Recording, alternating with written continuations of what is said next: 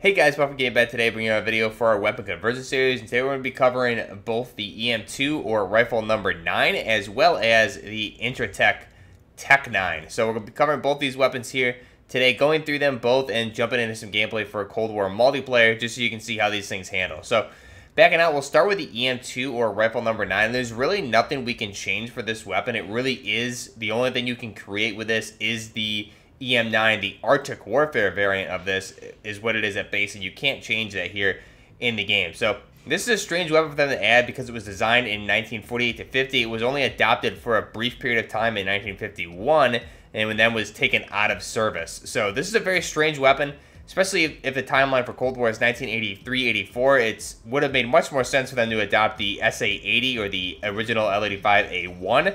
However, they went with this, which is very, very old, and there was only 59 units built, so it really doesn't fit with the timeline whatsoever, unfortunately. But if we look at the weapon quickly, the Arctic Warfare variant of this is what we can tell from the pistol grip. It has that extra huge looping trigger guard here, so there's two trigger guards. It has that huge looping one, which is really the only trigger guard it would have had. They kind of left in the standard trigger guard here, and you can't take that Arctic Warfare variant on or off. The safety there is in front of the trigger, so you can see it there in front of the trigger sticking through where that extra trigger guard is for the Arctic Warfare variant. That's where the safety is. You have the fire selector here above the pistol grip, and you can see it there, that little push-through button there above, right behind the pistol grip. You would push that through for safe, semi, or full auto, and then you have the magazine release there here because this is a bullpup rifle, very similar to the British SA-80 series of weapons. However, design-wise, these are very, very different. It came with the standard 1x optic built onto the built-in carrying handle there. You can see on top just a standard 1x optic. And then you had backup iron sights here. You can see this little flip-up pin here in the front above the handguard, as well as this little, you can see the aperture there to the left of the 1x optic there. So you would line that up for backup iron sights with this front little pop-up there that would flip up and down. And then you have the charging handle here on the right-hand side. So, interesting weapon, fired a intermediary cartridge of the 208, and we'll talk more about that once we get into the gameplay. So let's go to the TEC-9. So the TEC-9, again, very interesting weapon, kind of associated with the gangster gun. This was produced from 1984 through 2001. Intratec is no longer in business. Now, we spice this one up a little bit because in real life and here in the base game, this weapon is semi-auto. And if we look at the muzzle options here, at base this is a semi-auto, meaning a single-fire weapon as it is in real life.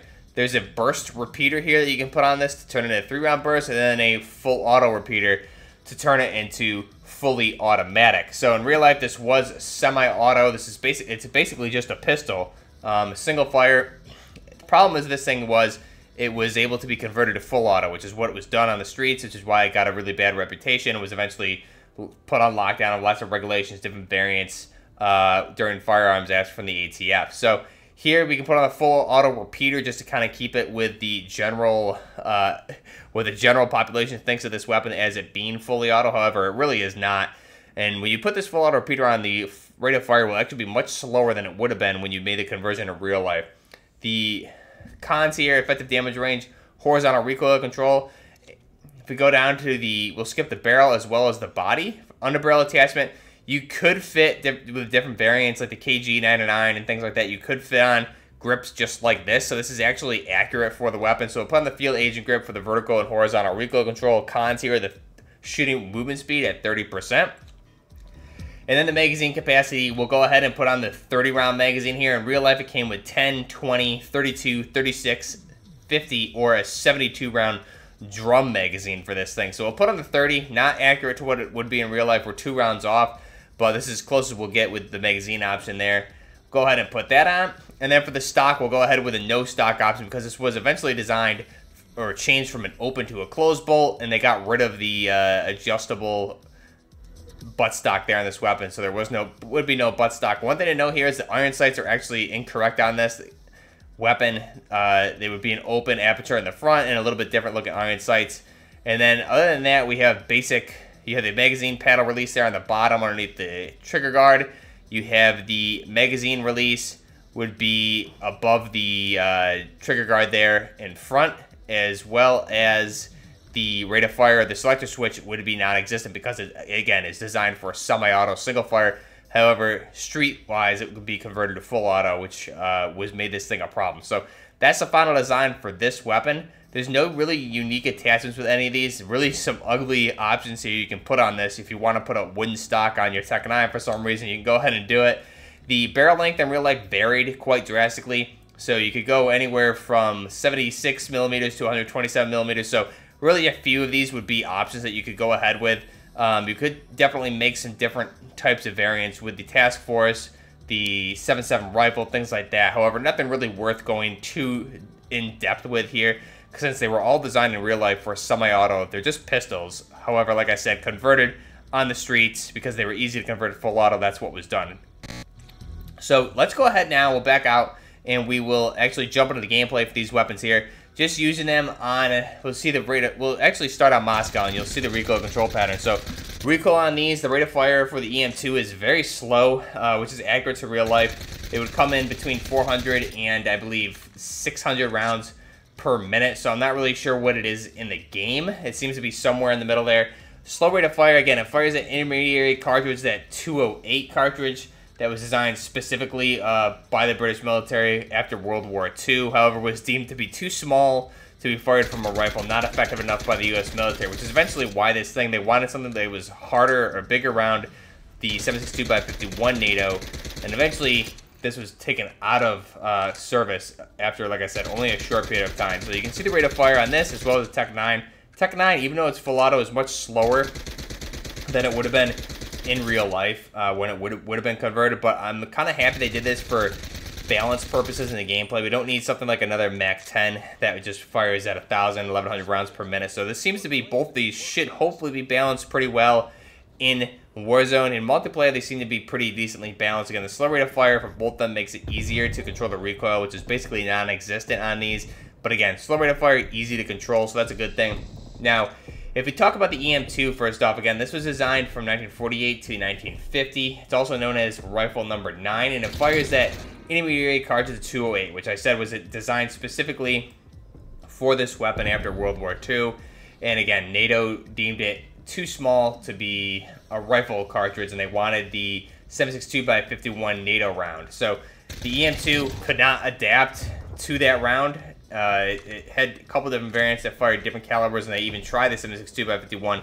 Didn't work really well, had a lot of issues with that, so it was eventually taken out of service. However, the British would eventually go back and adopt another bullpup weapon, which looks similar to this, being the SA-80. In, I believe it was 1984, was put into service. You may know it as the L-85A1. So that's where this weapon kind of takes its origins from. However, design-wise, they're very different. The really only similar thing is some of the features is on the outside with the bullpup features, ergonomics, things like that.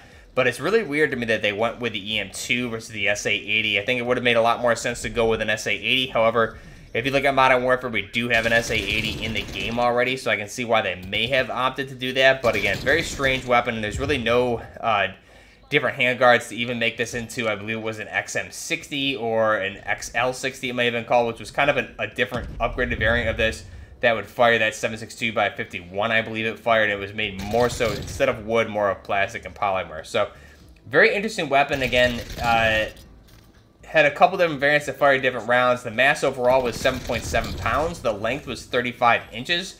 The barrel length was 24.5 inches, which you have a couple different options, but again, the base barrel seems to be pretty accurate to the real-life 24.5. Cartridge, as we said, was that 280. I may have misspoken and said 208. It's a 280 British round, which again, still smaller than what the NATO wanted at a 30 caliber. You also have the action being a gas-operated flapper locked system. The rate of fire 400 to 600 in real life, it seems to be somewhere in there, maybe around 550 here in the game. And the muzzle velocity in real life would be 2,545 feet per second, with the effective range being 770 yards. And in real life, it did only come with that 20 round magazine, which is why we're not going to use anything else here. However, you do have a bunch of different options here in game. So that's rifle number 9, or the EM-2, the Arctic Warfare variant of this. Now, if you go to the TEC-9, again, TEC-9 has that bad reputation for the gangster gun because it was used in a lot of mass shootings and on TV in the 90s.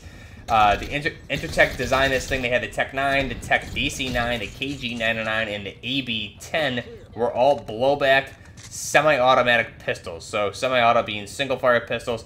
The problem with these were, like I said, that specifically the TEC-9 fired from an open bolt and was very easy to be converted to fully automatic. So you wouldn't really, putting a repeater on the muzzle is not going to turn this to fully automatic, but by making some adjustments internally to the weapon, you would be able to do this. So a bunch of different variants and modifications were made due to Firearms Acts and the ATF pushback to try and make this thing harder to convert to fully auto, and eventually was discontinued, and Intertech is no longer in service. But if we look at this weapon, designer was George Kellgren, and the manufacturer Intertech. Again, George Kellgren was on the project for a while and then he rolled off. Production was 84 through 2001, so this fits the timeline of the Cold War era.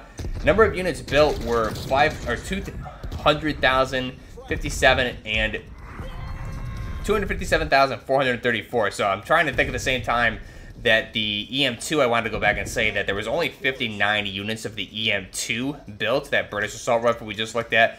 59 units, and that was designed again in the late 40s and taken out of service in 1951. So again, very unlikely that that would be around at all in the 80s. But flipping back to the TEC-9, 257,434 units built versus the EM-2's 59 units built. So it makes much more sense for the TEC-9 to be in this time period. And then again, the different variants here with the KG-99, the TEC-DC-9, TEC-DC-9M, the AB-10, and the TEC-9M. So, a bunch of different variants, and you also have the TEC-9S, which, again, a lot of these were designed just open, closed bolt, different design features to try and get around the ATF regulations and make it more difficult to convert to fully automatic. The mass in real life was 1.23 to 1.4 kilograms. The length of the weapon overall, depending on the model, whether it was buttstock included or not included, was anywhere from 241 millimeters to 317 millimeters. And again, a lot of those later units had the buttstock, that retractable buttstock, removed as they switched back to the closed bolt design. Barrel length anywhere from anywhere from 76 to 127 millimeters, depending on the model. Again, a bunch of different variants here. They varied drastically. The cartridge was that 9x19 Parabellum, or the 9mm. The action was a blowback operated semi-automatic pistol. So again, this is a pistol. There's no select fire or anything on this, except for when you illegally converted it to fully automatic. Muzzle velocity was 360 meters per second, or 1,181 feet per second. The effective range being 50 meters, or 160 feet. Feed system, as we said, was anywhere from 10, 20, 32, 36, 50, or even up to a 72 round drum mag, and the sights were only the iron sights. So very interesting weapon. Again, this thing no longer produced after 2001. Intertech is out of business, and the fact that this thing was just so easily converted to full auto gave it a really bad rap. It was also had very bad reliability, so it had constant jams, especially if you were switching to full auto. Good luck getting that thing to fire through a full magazine without throwing a jam like a stovepipe or something like that. So definitely not the most reliable weapon, especially when you illegally converted it to fully automatic. It would have a lot of problems, obviously, and it would have a high rate of fire, probably somewhere closer to 1,000 in real life. But again, not reliable. So if you in semi-auto, so if you convert it to full auto, it's definitely not gonna be the most reliable weapon. But let me know down below what you guys think of these weapons. Personally, I would have much rather have seen the SA-80 or the L-85A1 instead of the EM-2. The TEC-9, I think, is a pretty decent addition. I think it fits a time period, so I don't really have anything to say about that. But the EM-2 just seems like a very weird weapon to add, especially without having any sort of conversion to this thing to turn it into an SA-80. However, I will say the TEC-9, having the 3-round burst and the full auto capability for this weapon is actually pretty cool. I think that's the first thing they've ever done in Cold War to actually convert a weapon some way. So that's a pretty good addition. Let me know what you guys think down below. I think, again, these weapons overall a little bit lackluster. The EM-2 I would have liked to see swapped out for almost anything else. But let me know what you guys think. Are you happy with the Season 5 Battle Pass? What do you think of Season 5? And again, what weapons would you have liked to see versus what we got here? Are you happy with these weapons? And what do you want to see in the future? I believe there's going to be one more season of support for Season 6 of Cold War before Call of Duty Vanguard rolls out, with their Season 1 starting in, I believe, late November, early December. So let me know down below what you guys think. Till next time, this is Buffner Gaming, out.